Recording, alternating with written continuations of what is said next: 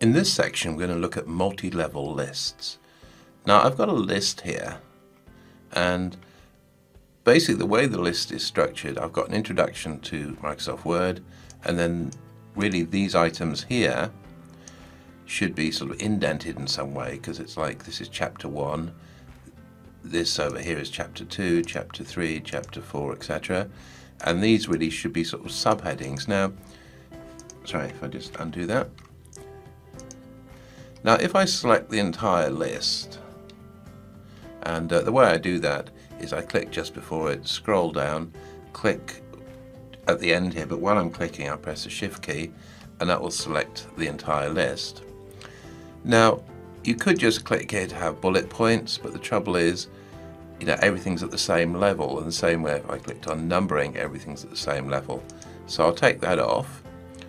What we want to do is to go over here, which is what's called a multi-level list. So if I click on the multi-level list icon, there's various sort of formats we can use.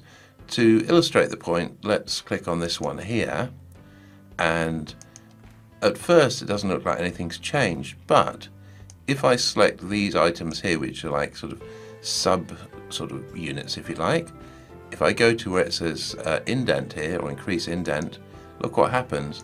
It now says 1, 1, 1, 1, 2, 1, 3, 1, 4, 1, 5, 1, 6, then 2. So if I go back here and indent these, and I carry on for the rest of the document in a similar fashion,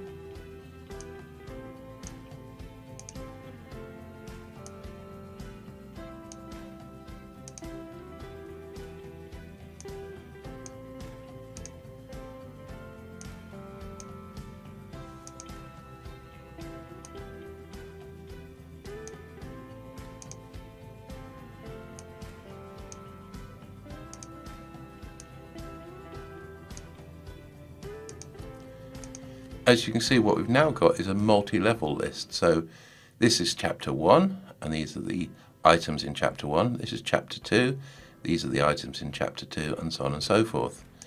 Now, if I select the entire list again, and then click on the down arrow here where it says multi-level list, if I want to, I can select maybe a different format like this one here. And now, if you notice, it's chapter 1, chapter 2, chapter 3, and the sub-items are like A, B, C, D, E, F, etc. If I go back here, I can select other formats. So I could have something like this. If I unselect it, you can see it looks like that. So this is basically what a multi-level list looks like. It's instead of being like a single level, you've got the main sort of header, if you like, then subheaders, for want of a better expression. You've got these sort of indented and using a different format. If I go back here to the multi-level list, you know, we can use other things. So for instance, let's say I wanted the word chapter to appear. I could have chapter 1 has these things in it, chapter 2 has these things in it, and so forth.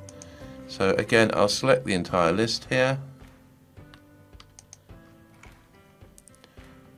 go back to the multi-level list icon, and we'll select another one just to illustrate the point. So in this case, we've got sort of the Roman sort of 1, 2, 3, etc. And then we've got A, B, C.